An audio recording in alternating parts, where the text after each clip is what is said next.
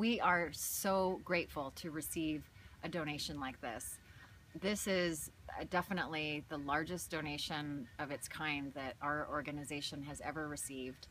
$25,000 worth of dog food, cat food, shampoo, toys, other pet supplies. It's a really big deal for us.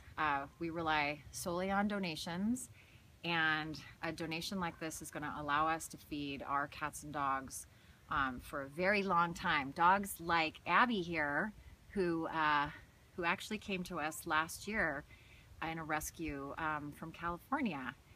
A lot of the animals who come to Posado Safe Haven come to us as victims of cruelty and neglect, and many of them stay with us for longer periods of time. So it's really important to us to have the resources to be able to care for them.